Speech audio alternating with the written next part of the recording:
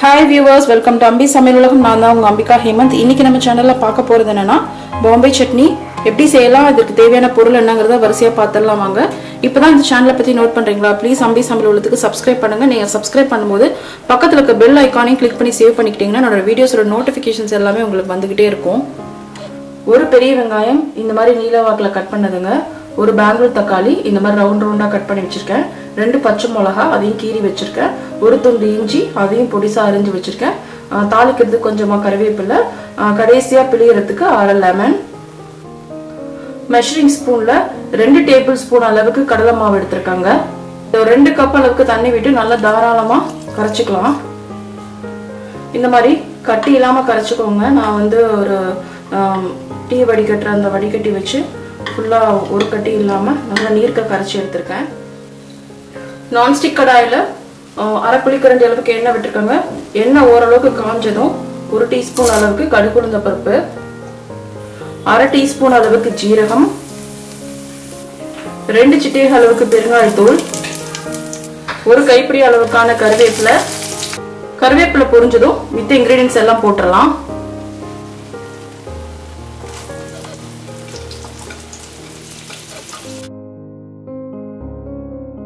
வெங்காயம் இந்த மாதிரி வதங்கிட்டு இருக்கும்போது தேவையான அளவுக்கான உப்பு, 2 சிட்டிகை அளவுக்கு மஞ்சள், காரத்துக்கு தகுந்த மாதிரி நான் கொஞ்சமா வந்து மிளகாய் தூள் யூஸ் பண்றேன். தனி மிளகாய் தூள் தான் இது. வெங்காயம் நல்லா குக் ஆயிட்டு இருக்குங்க. இந்த ஸ்டேஜ்ல வெட்டி வச்ச தக்காளி இதையும் போட்டு தக்காளி நல்லா மேஷ் ஆகிற அளவுக்கு வதக்கி எடுக்கணும்.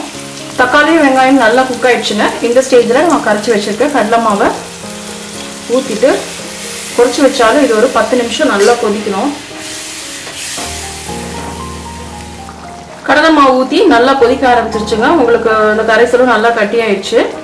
இட்லிக்குன்னா நான் இந்த பதத்திலே இறக்கிடுவேன். நான் இன்னைக்கு வந்து பூரிக்கு வந்து சர்வ் பண்ண போறேன். ஸோ அதனால இன்னும் கொஞ்சம் திக்கானா நல்லா இருக்கும்னு நினைக்கிறேன். இப்போ பார்த்தீங்கன்னா இது நல்லா திக்காக ஆரம்பிச்சிருக்குங்க. உங்களுக்கு ஆறணும்னா இன்னும் கூட கொஞ்சமா நல்லா திக்காகும். அடுப்பு ஆஃப் பண்ணிட்டு ஒரு கைப்பிடி அளவுக்கு கொத்தமல்லி தழை, புளிப்புக்கு தகுந்தாப்படி நான் கொஞ்சமா எலுமிச்சை ஜூஸ், அதாவது அரை எலுமிச்சை பழம் ஊற்றல, அதுல பாதி இருக்கிற மாதிரி ஊத்திக்கிறேன். ரொம்ப குயிக்கா ஈஸியா பாம்பே சட்னிங்கிற இந்த டிஷ் வந்து ரெடி ஆயிடுச்சுங்க. இட்லி, பூரி, ஊத்தப்பம் எல்லாத்துக்கும் ரொம்ப ரொம்ப சூப்பரா இருக்கும். ஏதாவது அவசர டைம்ல உங்களுக்கு வந்து சாம்பார் வைக்க முடியலன்னா இட்லியோட இன்னும் கொஞ்சம் தண்ணியா வந்து கொதிக்க வச்சு இட்லி பொடியோட சர்வ் பண்ணி பாருங்க. ரொம்ப ரொம்ப நல்லா இருக்குங்க. பேச்சுலர்ஸ்க்கு ரொம்ப ஹெல்ப்ஃபுல்லா இருக்கும் இந்த டிஷ். ஃபைனலா யூஸ் பண்ற கொத்தமல்லியும் எலுமிச்சை பழமும் ரொம்ப முக்கியம். ஒருவேளை நீங்க வந்து நாட்டு தக்காளி எடுத்தீங்கன்னா எலுமிச்சைப்பழ ஜூஸோட அளவை வந்து குறைச்சிக்கலாம். ட்ரை பண்ணி பார்த்துட்டு உங்க கமெண்ட்ஸ் என்னங்கிறத ஷேர் பண்ணுங்க. கடலை மாவு ஊற்றின பிறகு நல்லா கொதிக்க வைங்க. அப்பதான் அந்த பச்சை வாசனை போயிட்டு உங்களுக்கு டிஷ் வந்து சூப்பரா இருக்கும். கண்டிப்பா இந்த வீடியோ உங்களுக்கு பிடிச்சிருக்கும்னு நினைக்கிறேன். பிடிச்சிருந்தா லைக் பண்ணுங்க, ஷேர் பண்ணுங்க, கமெண்ட் பண்ணுங்க, மறக்காம சப்ஸ்கிரைப் பண்ணுங்க. அதோட மறக்காம செஞ்சு பாருங்க.